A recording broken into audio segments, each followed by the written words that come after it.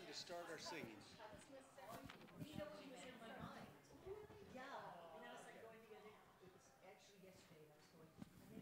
I think it is. Yes, it is.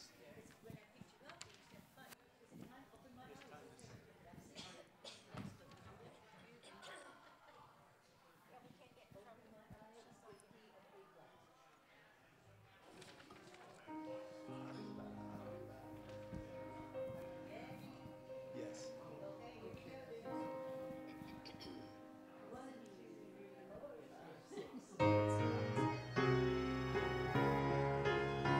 Please join us in singing if you'd like. Open my eyes that I may see glimpses of truth you have for me.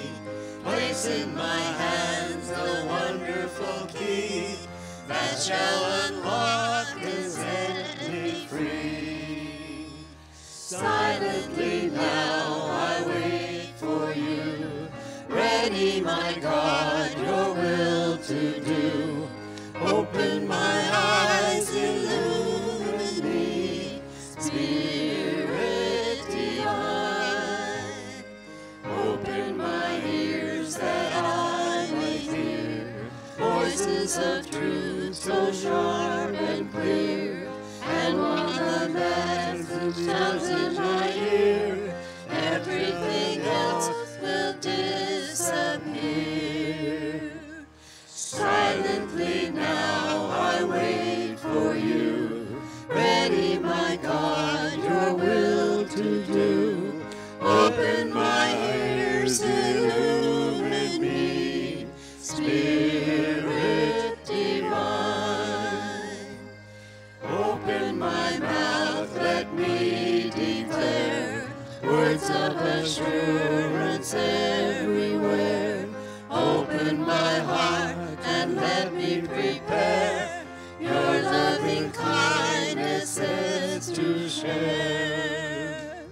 Silently now I wait for you, ready, my God, your will to do. Open my heart, illumine me, Spirit divine.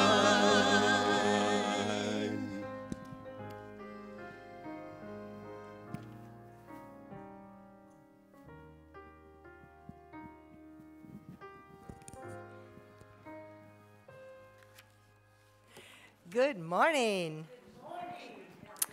The attendance pads are on the street side of the sanctuary. Please pick those up, sign your name, and pass them across.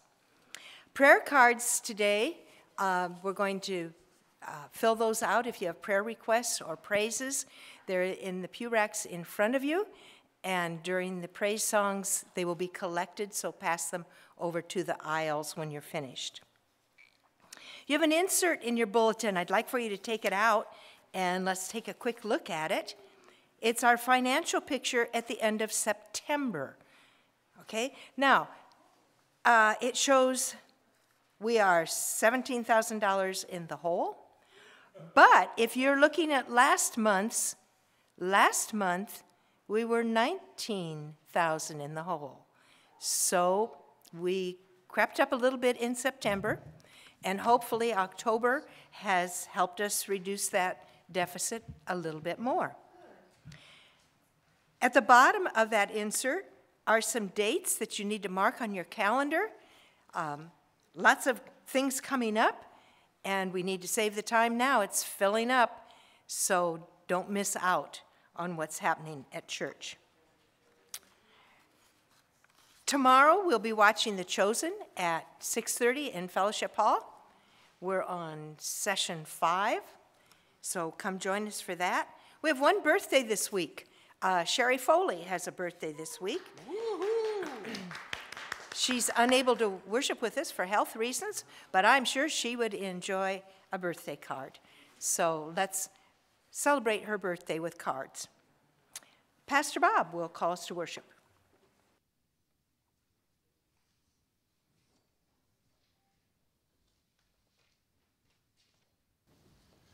Good morning, church. Good morning, Pastor It's a beautiful day, isn't it? It's beautiful outside, but it's beautiful inside. For the King of Kings, the Lord of Lords, is alive.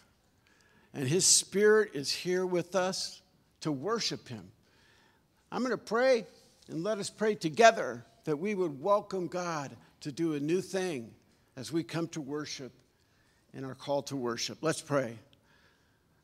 Heavenly Father, we praise you for the opportunity we have to gather together as a community of faith so that we can worship you together and so that we can enjoy your presence and we can applaud your glory.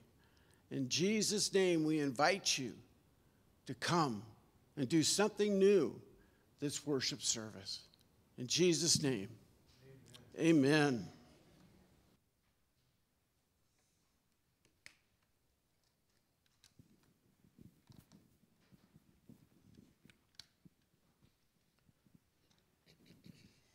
Please stand and join us with the first hymn.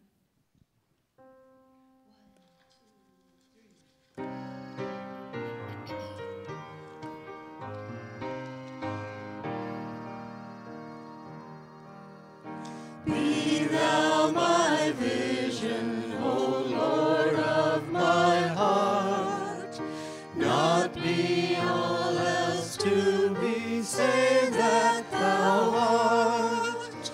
Thou my best thought, by day or by night, waking or sleeping, thy presence, thy light. Be thou my wisdom, and thou my true word.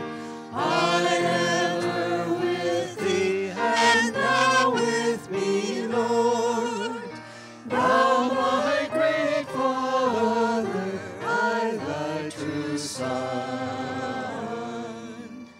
Thou in me dwelling, and I with thee one. Riches I heed not, nor man's empty praise. Thou mine inheritance, now and always. Thou and thou only, first in my heart. High King of heaven, my treasure thou art. High King of heaven, my victory won. May I reach heaven's joys, so bright heaven's sun. Heart of my own heart, whatever befall, still be my vision, O ruler of all. Amen.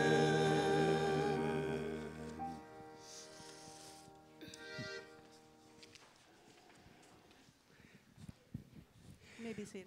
We talk about the Lord being our vision, and we also need to look at him as our Savior. And like sheep that have gone astray, all of us have gone astray.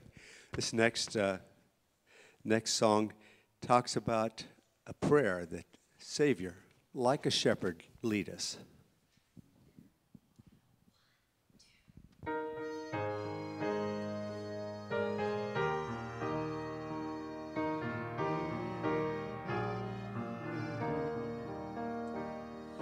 Savior, like a shepherd, lead us, much we need thy tender care. In thy pleasant pastures feed us, for our years thy floods prepare. Blessed Jesus, thou hast bought us time we are.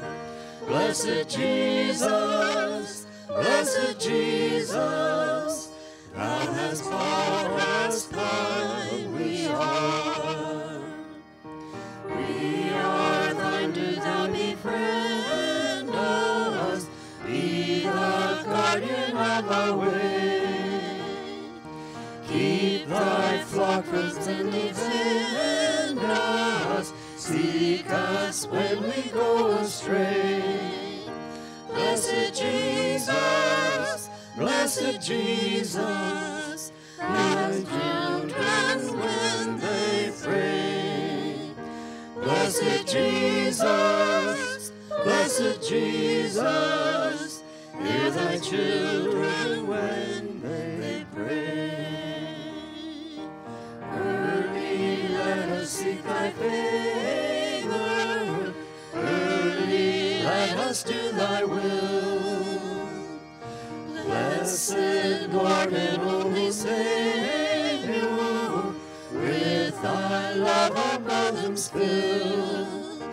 Blessed Jesus, blessed Jesus, thou hast loved us, love us still. Blessed Jesus, blessed Jesus, thou hast loved us, love us still.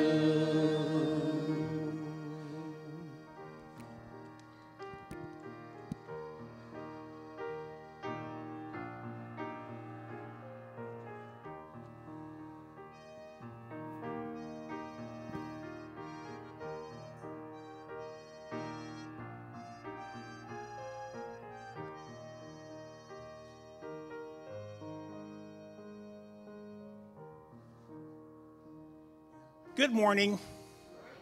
If you're confused, I'm not Rod. But we're just kind of switching things around. Anyway, it's all about stewardship this morning.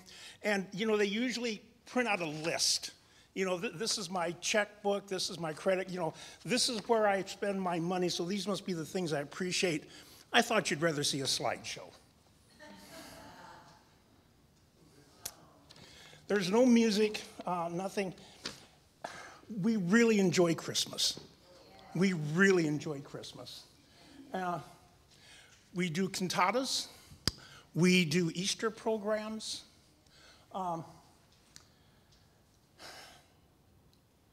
We love Easter. The lilies are just fantastic. We have Bible studies. We have a men's Bible study. We have women to women. Thank you, Cheryl. And we support. We reach out into the community. This is Front Porch up at Cal Poly, Lesotho, the orphanage in Africa, Life Water, thanks to Rod. And we even have a praise team. Aren't they fantastic? We are a very busy church, and we reach out into our community. We spent about $10,000 every year going to a dozen different charity groups outside of the country and even in the country, even in our own community. We have special programs such as Hanging the Greens and a Christmas program during Advent, an Easter program, 2024 Summerfest, and we've invigorated the handball choir. They're really good. They're fantastic.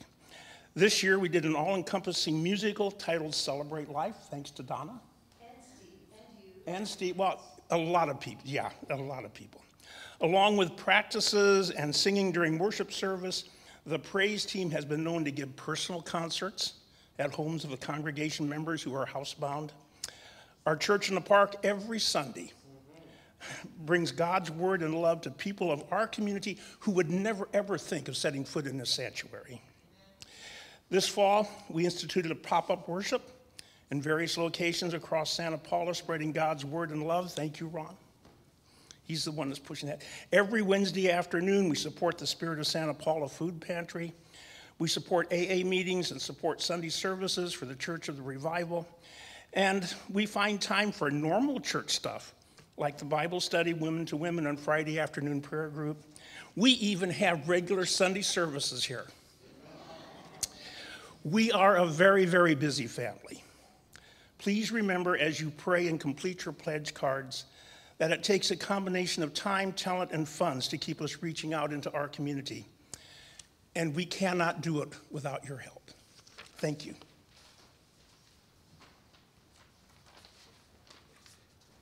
Along the lines of stewardship, I want to give you a verse of courage, because sometimes it's a little scary to give to the Lord's work, to sow seed into the Lord's work. So I want to read to you 1 Corinthians 9, 1:15. I believe this passage is designed to encourage people not to be afraid to give, to be assured that it's actually the opposite, that instead of losing out or getting behind, that when you give, you actually, in different ways, primarily spiritually, get ahead.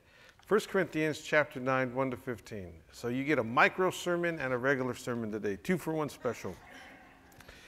But this I say, he who sows sparingly will also reap sparingly. And he who sows bountifully, plants bountifully, will also reap bountifully. In other words, harvest bountifully. Let each one give as he purposes. That's why we do stewardship season and people make pledges so they could pre-plan what they're going to give, so it's not grudgingly. So let each one give as he proposes in his heart, not grudgingly or of necessity. That's why we don't get up here on Sundays. You know, many churches, the pastor gets up on Sundays and encourages people to give. It turns into a little dentist session where teeth are being pulled out of the church. We don't do that because we want to do it once a year so you could pre-plan and pray about what God is going to have you give the coming year.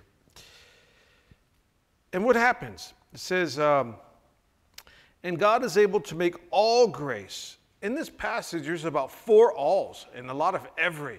So God wants us to know that he's going to fill us with the grace of our Lord Jesus Christ, fill us with the Spirit, fill us with salvation, and in some cases, even fill you with more financial seed so that you can keep sowing. That's God's plan for some, that as they sow seed, he increases their ability to keep on keeping on. How many of you want to keep on keeping on financially? God has that for some of you. And God is able to make all grace abound towards you, that you always, having all sufficiency in all things. Man, there's a lot of abundance for grace. May have an abundance for every good work. Every good work. So it's just not financially here. It's growing in Christ, abounding in Christ, abounding in the fruits of the Spirit. But no matter how God sovereignly chooses to make you abound, abundance is coming. Whether it's an abundance of salvation, an abundance of joy, abundance of shalom, an abundance of security, confidence. There's just abundance coming. That's the result of a heart that freely gives. Some people on TV make a big error in causing God's people to give with the motive to get financially, because that's not always true.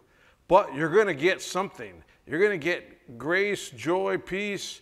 It's just the fruit of giving is abundance. Jesus said, give and it'll be given to you. Good measure, pressed down, shaken together. It'd be a big error to say that give to get financially. That's horrible, right? Can I get an amen on that? But not to mention the law of reciprocity, that God gives, and he gives for all situations, all kinds of grace, all kinds of junctures in the road. His heart is just to give. He is dispersed abroad. That's his character. He's a giver. He's El Shaddai, which means El Mighty One. He's not El Cheapo. He has given to the poor. His righteousness endures forever. Now may he who supplies seed to the sower, because that's what he does, and bread for food, supply and multiply the seed you have sown and increase the fruits of your righteousness, while you are enriched in everything. God wants to enrich your whole life for all liberality so that you can be a giver of prayers, a giver of time, a giver of witnessing, a giver of counseling. I mean, God's just an abundant giver, and he wants us to be givers as well. And he says, I could make you abound in grace, ability for every situation.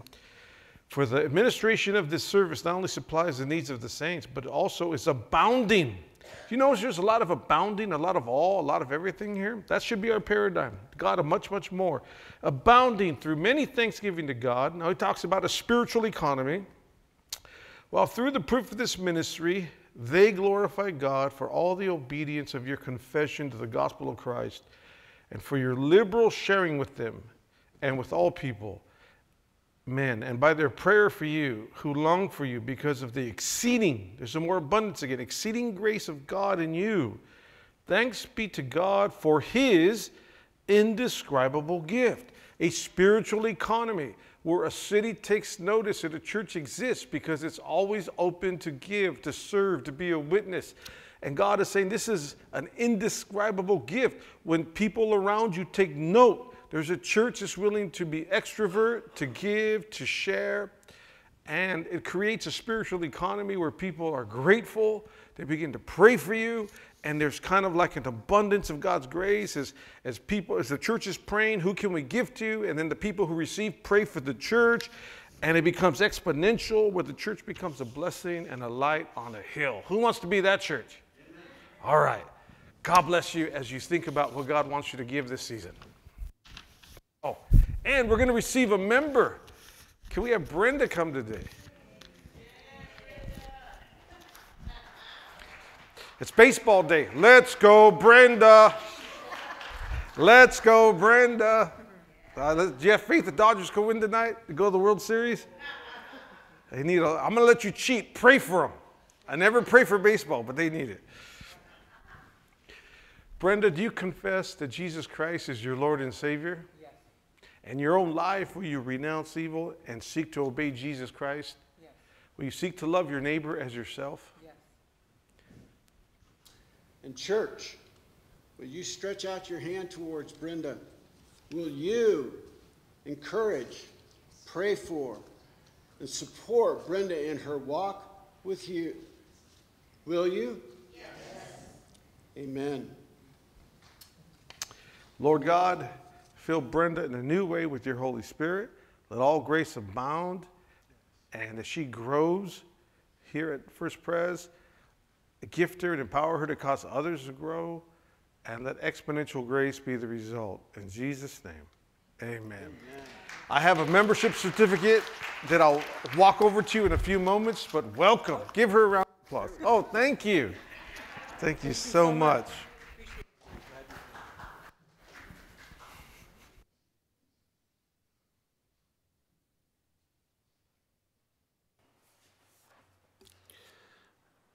We're going to take some time to pray.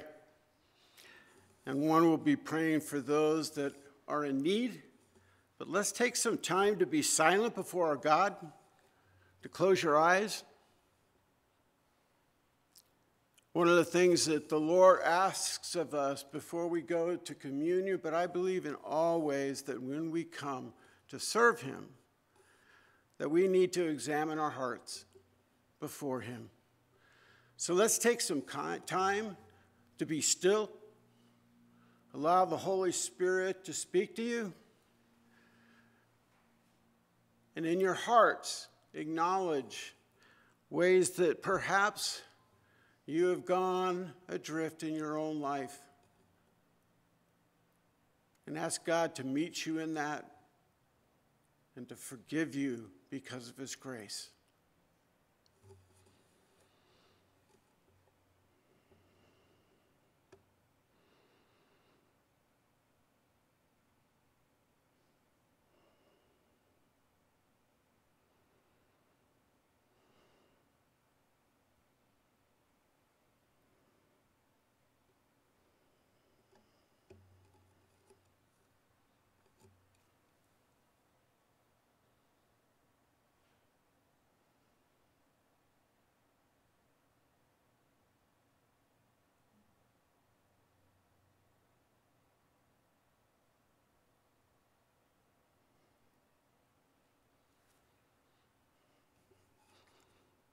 When Jesus went to the cross,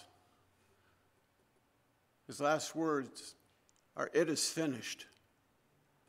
Because of Christ on the cross, we receive forgiveness. His blood is poured out upon us to forgive and give us new mercies and new grace each morning. And so receive that grace and believe in the promise that he forgives all who come to him and declare him Lord. Father God, we praise you that you are alive in us today. Lord, we lift up areas of our lives and we commit them all to you, our families, our friends. Lord, we love them and we pray that you would do a new and fresh thing in their lives, Lord. And in this world, in this country, in this city, and in our homes, may you be lifted up and glorified. Lord, we lift up Brenda this morning. We pray for encouragement, that she would experience that encouragement that you can give. And may she know that you are walking with her. Lord, we pray that you would do a new thing in our lives as a result of knowing you, depending on you, believing in you. And we can, because of Jesus Christ, bring all those things to you. For he says to come, and so we come. And we pray the way our Lord Jesus prayed. Our Father, who art in heaven, hallowed be thy name. Thy kingdom come, and thy will be done, on earth as it is in heaven. And give us this day our daily bread, and forgive us our debts, that we forgive our debtors. And lead us not into temptation, but deliver us from evil. For thine is the kingdom, and the power, and the glory forever. Amen.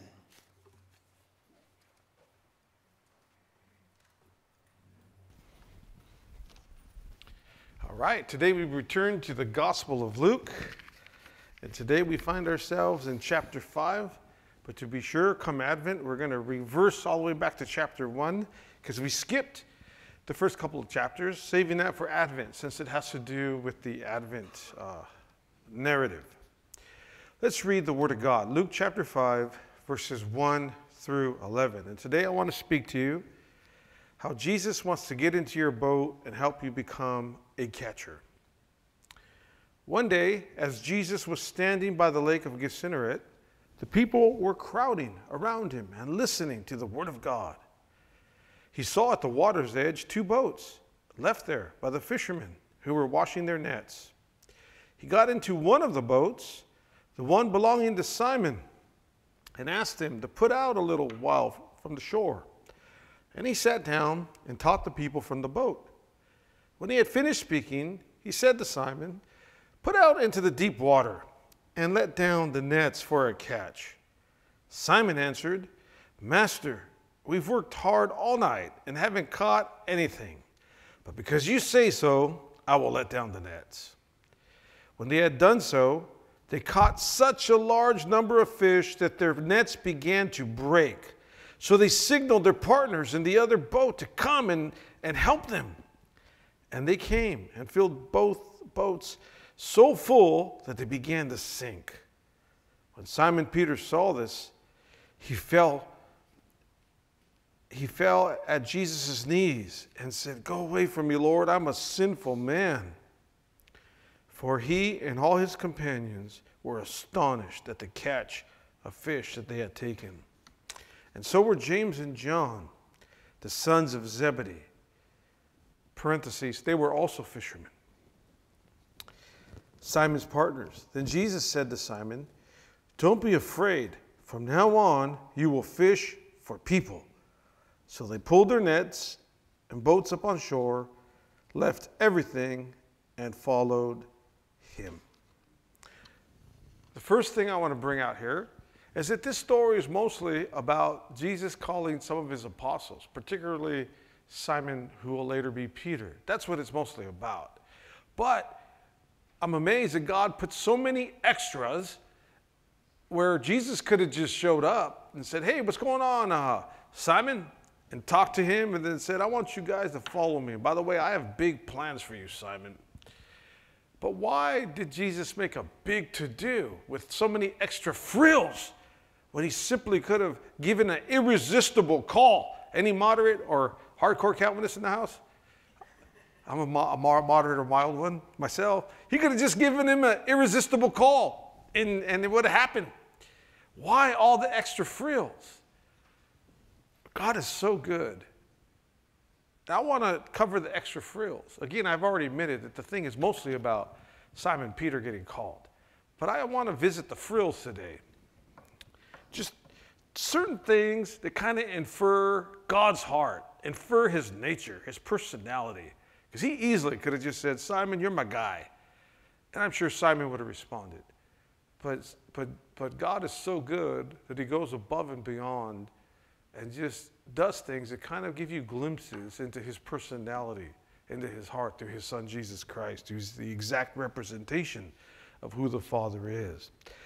The first thing we see here, or that I want to bring out anyway, is that Jesus wants to get into your boat and catch you by teaching you the Word of God. Jesus chose to get into Simon's boat. The boat's personal. Some of you would get kind of nervous if someone got into your boat. I'm using boat as a metaphor for your life, your business. How many don't want people up in your business? Particularly where you make your moolah. And if you're retired, you still don't want people driving around in your car unless you know they're really good, or up in your house or up in your affairs. Jesus decides to get into Simon's boat. He cares. He mostly cared about Simon becoming an apostle. But he also cares about boats, cares about your life, the intricacies of your life. So he gets into Simon's personal space. He could have easily taught from the shore. He could have found a rock. But he gets into Simon's boat, right into his personal business. Simon's not even there. Jesus was bold. Simon's out bending his nets, and Jesus still got into his boat. There's no mention of asking for permission to get into his boat. He just gets in there. Jesus wants to get into our boat. He's moved already inside of your boat. And he wants to teach me and teach you every day the deep, deep truths of the gospel. The gospel is not for beginners. The gospel is for every single day. Because every single day this world will try to tell you that God is not deeply entrenched in your life, that you're not loved, that you're not exceptional, that you're not accepted as you are, that you're not important unless you achieve and have this and drive that and do that and accomplish this. Every day we need the gospel. Every doctor's visit, every time you're facing a bill, every time you're facing a weakness that just seems to have followed you from the time you were young. We need the gospel every day. The gospel is awesome. In the gospel, Jesus said, you're not perfect. I am. I'll live a perfect life for you. I died for you, so there's no punishment, only blessing over your head. I live inside of you by the Holy Spirit. I'm going to give you power to love people you can't love, to keep on keeping on when you want to tap out, to grow in Christ-likeness, because you can't do that on your own. I'm going to put fruit of the Spirit in your life. I need the gospel every single day, and believe it or not, you need the gospel every single day. The gospel is not for beginners. If we master the gospel, it'll encourage you in every single thing you go through. Your baptism, the font says you belong to a family. You don't need to get caught up in identity politics or the color of your skin. You belong to God's family. It's the gospel. You're not your own. You've been bought with a price. That informs me when I'm in Santa Paula, when I'm out of Santa Paula, there's always this reminder, I belong to God. That informs my recreation. It informs how I speak, how we spend, what we do. We need the gospel all the time. You are loved. You have joy inside of you. You don't need to shop for joy. You don't need to inject joy. You don't need to fake joy. You have joy. The gospel is so wide and deep. I don't have time to unpack it, but the gospel is what we need. And Jesus wants to be in your boat, in your business, literally and metaphorically. All the stuff that has to do with you, your mind, your heart, your body, your marriage, your parenting, your retirement, your future. We need the gospel, and we do best to say, get right into the ship of my life and be the captain. Be the captain of my boat. You're welcome in my boat. Thy kingdom come, be the king of this boat. Let your will be done. Let this boat be the GPS where it's supposed to go. Thy kingdom come, your will be done. You going to let Jesus be the captain? Let's read Matthew 13, 47 to 49. Jesus said a couple of other things about boats and fishing. Because later on, he's going to tell Peter he's going to be a fisherman. Again, but my point right here is that Jesus wants to catch people. He wants to catch people. He wants to catch your neighbor, wants to catch your family members, wants to catch us. Again, the kingdom of heaven is like a fishing net that was thrown into the water and caught fish of every kind. When the net was full, oh, by the way, darn it, fish of every kind, I fell short of a Sierra Slam. I got a rainbow, a cutthroat, but didn't get the brown on this trip. We call that a Sierra Slam. Anyway, it says fish of every kind. When the net was full, they dragged it up onto the shore, sat down and sorted the good fish into the crates, but threw the bad ones away. That is the way it will be at the end of the world. The angels will come and separate the wicked people from the righteous. So how many know it's important to get caught? It's important to get caught. It's important to let God make me a trout, not a carp. No offense to people that like catfish or carp. Jesus wants to get into your boat and my boat and call and ordain you to be a catcher of people. He wants to make you a catcher of people.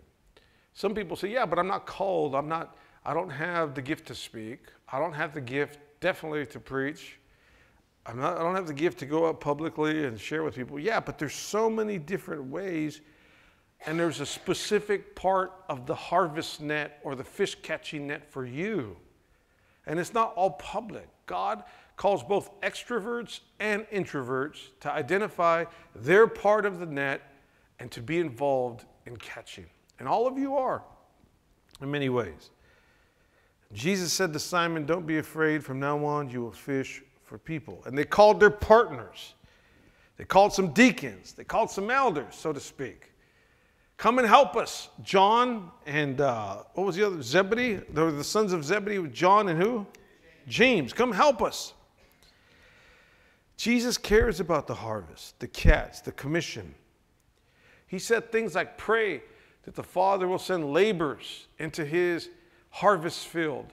We need all kinds of different types of gifts to hold their part of the net. We need musicians, we need singers, we need social media people, we need carpenters and constructions. Rod can't be the only one hanging off the building up there every 5 years. We need finance type of people. We need prayer warriors. We need Sunday school teachers. We need people that will take missions trips. We need people that are spiritually entrepreneurs to get out there, shake and bake for Jesus. We need all kinds of people. And so every single one of us, because Jesus cares about the harvest, is called to grab some portion of the net and be a catcher. Are you open to being a catcher? Some people are catchers by simply praying for people. Other people are catchers by just being nice and smiley and showing that they've been caught. There's different ways to be a catcher, but God has called all of us to be a catcher. Don't scare the fish away. If you're not going to catch, but okay, well, you know, I can't do nothing about that. But don't scare the fish away. Nothing worse than to be out there on a pristine lake and some bunch of young guys smoking weed come by on another boat with like rap music. Boom, boom. I've been there. They're sending reverberations throughout the lake, and every trout in the lake is shoom, went to the other side of the lake because these guys are just out there for a joy cruise or something, and you're sitting there stalking trout. So don't scare the trout away, the fish away, by the way we behave, the way we live, being cantankerous, etc. So a minimum, even if we decide, well, I'm not ready to hold my part of the net, cool. Just don't be scary. Jesus cares about catching. And lastly, because I have to preach 3 different sermons today. Oh, no, I got to preach 3 times, 2 different sermons. I'm hoping to end soon. I'm going to be brief on purpose. Jesus wants to get into your boat, my boat, because he cares about your boat and wants to bless it. Verse 6, they caught such a large number of fish that their nets began to break. So they signaled their partners in the other boat to come and help them. They came and filled both boats so full that they began to sink. Young people would say, that's a little much, or you're much. When someone has a flamboyant style about them, or they're kind of obtuse, young people will say, you're a bit much. So if a young person tells you you're a bit much, it's not a compliment. If your grandchildren tell you you're a bit much, they're saying like, you're a lot to handle. Jesus decides to be a bit much. Because again, he could have just called Peter, or he could have sat down, shared with him over some bread, explained things to him and said, and you're going to be my head guy. But he does it in a way that's awesome. He blesses the heck out of their boats and gives them an extravagant catch, so much so that the boats are like ready to go down and they need to call other people. It's like a big to-do. That's a picture of what salvation is. We don't know it, but salvation is huge. It's weighty. It's like we don't know how much God has blessed us in Christ, how privileged we are, how enriched we are to have God, to have the privilege. You're my papa. I have everlasting life.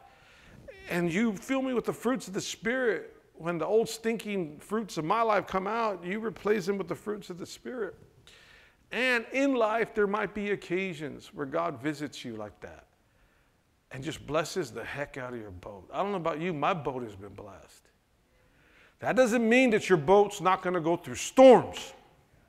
Because there's 2 other stories about boats, at least 2 other, well, there's many stories actually.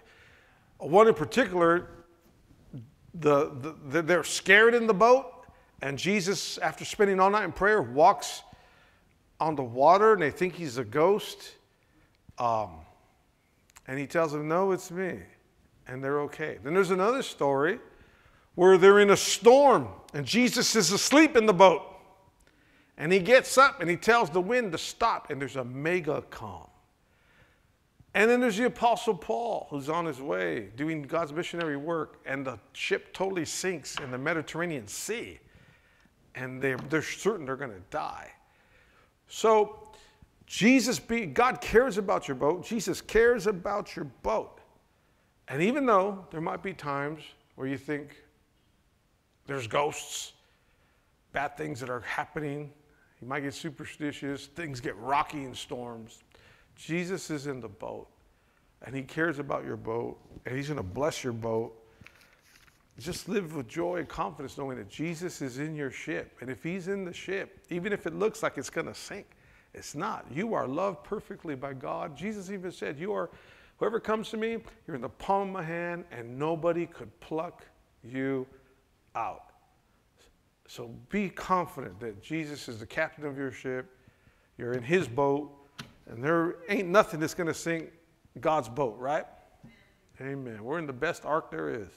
Heavenly Father, thank you for your word. Holy Spirit, take this little feeble attempt of mine to explain this passage and fill us with faith and awe of who you are and in awe of the deep, deep love of Jesus. Amen.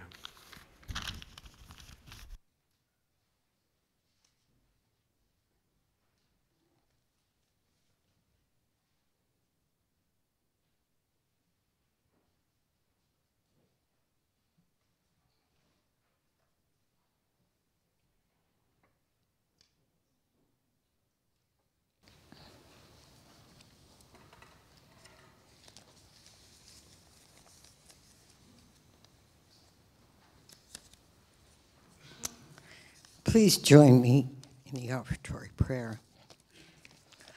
Our most gracious Heavenly Father, we dedicate these offerings to you. Help us to give with pure hearts, knowing that all that we possess is a gift from you. We ask that you use them to accomplish your will. Bless these offerings for their use in spreading the gospel and glorifying your name.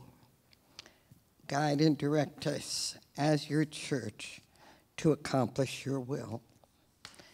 We ask these things in the name of our Lord and Savior, Jesus Christ. Amen. Please stand and join us with Doxology and sing Praise God, from whom all blessings flow.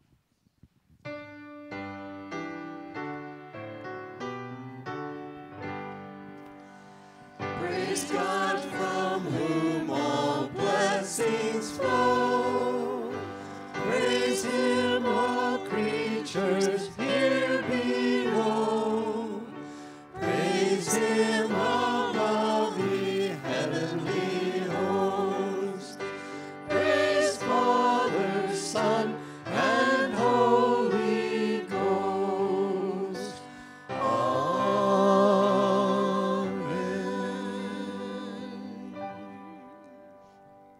After that rousing message, how can we not decide to follow Jesus?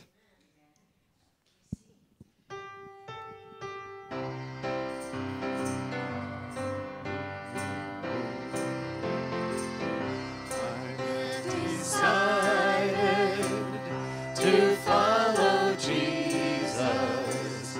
I have decided to follow Jesus. I have decided to follow Jesus. No turning back, no turning back. The world behind me, the cross before me. The world behind me, the cross before me.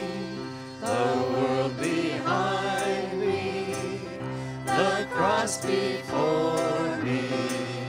No turning back, no turning back. Though none go with me, still I will follow. Though none go with me, still I will follow.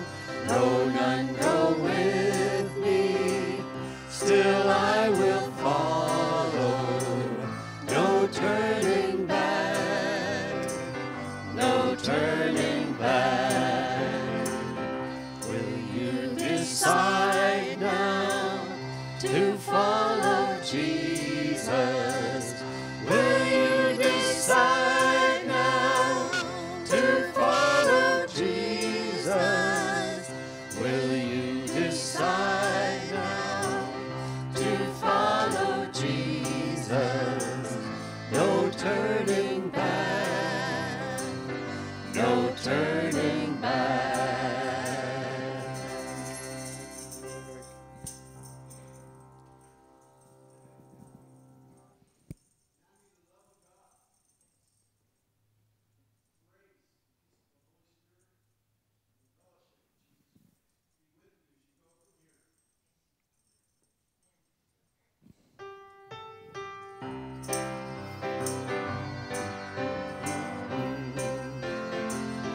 I have decided to follow Jesus. I have decided to follow Jesus.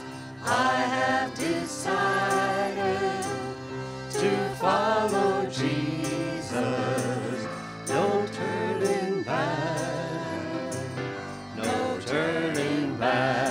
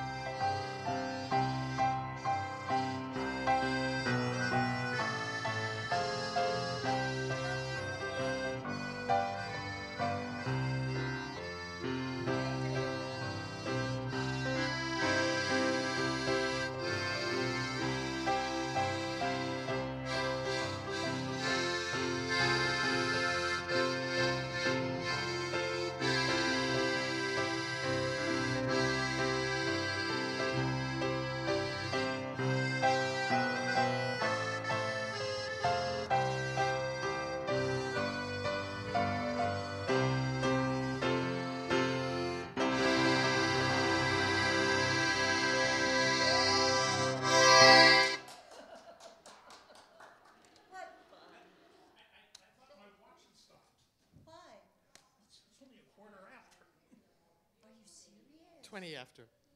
Or maybe I'm fast.